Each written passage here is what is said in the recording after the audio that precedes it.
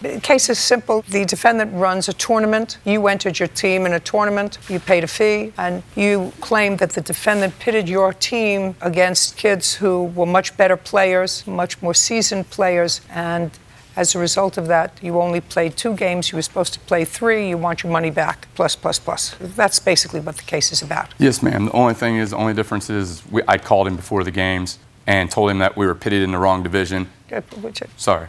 How old are your players? Well, most of my kids are 10 and 11 years old on this team. Are these children on the team? Yes, ma'am. And how are you related to these 2 children? I'm his father. And?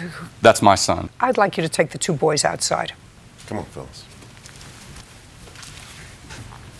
Okay, so they're 10 or 11. Some kids, when they're 10 or 11, are 5'5", and some kids, when they're 10 or 11, are 3'9".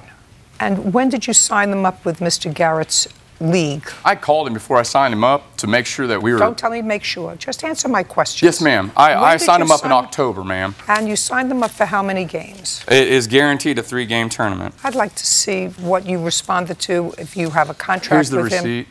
Okay. From the tournament. 3-game tournament. And when were those games supposed to be scheduled? The games were scheduled for Saturday, November the 5th. Did you play that game? Yes, ma'am. But prior to calling him and telling him that we were pitted against the wrong teams in the wrong divisions, and Mr. Garrett had told me that it was going to be all right and that he would take care of it on the end of it. So go ahead. There's nothing he can do. It's in the middle of the day. He's already started the tournament. He couldn't re-bracket or anything. And then I have via text messages proving that. I'd like to see it. Yes, ma'am.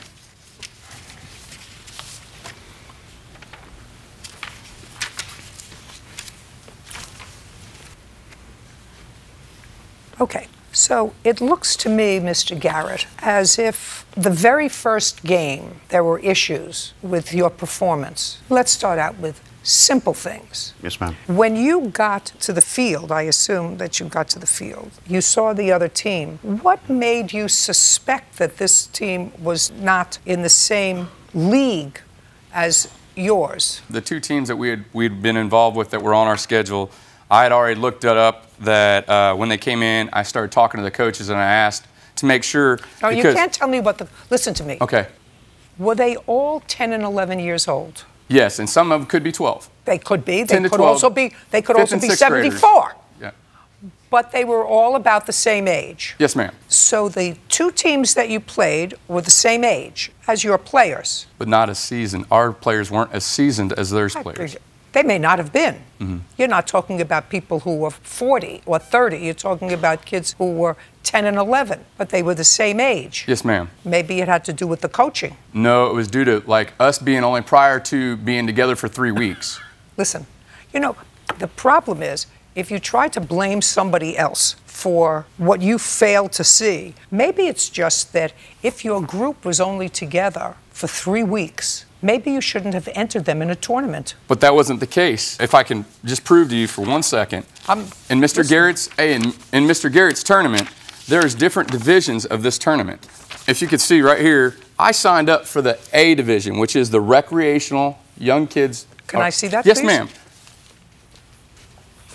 So that's recreational all-stars. Yes, ma'am. That's what you're referring to here, is what you're telling me the first team that you played against on the 5th of November were not rec all-stars. No. Show me that. On this one, okay, this right here shows a travel league, and then the second team is on this team. Just I'm sorry. tell me, take it, circle it, show it to me, and then I will show it to Mr. Garrett. Now, Mr. Garrett, you acknowledge, sir, that a rec team is different from the other teams that are defined by experience. Yes, ma'am, and correct? there are several factors Just there. a second. Don't give me factors. Now, the first team that Mr. Illingworth's group played with, were they a rec team? That's either a yes or a no. Yes, I believe so. No, not I believe so. It's your tournament. Take a look and see. So, yes, can I explain how we No, classify you can't explain the anything. teams? You can answer my question. As far as I remember, Franklin was a rec team, yes. Is Franklin a rec team? No, ma'am. When I talked to the parents, that same team had been together. That same team had been together for 4 to 5 years, if you ask my... Hold on. Show me.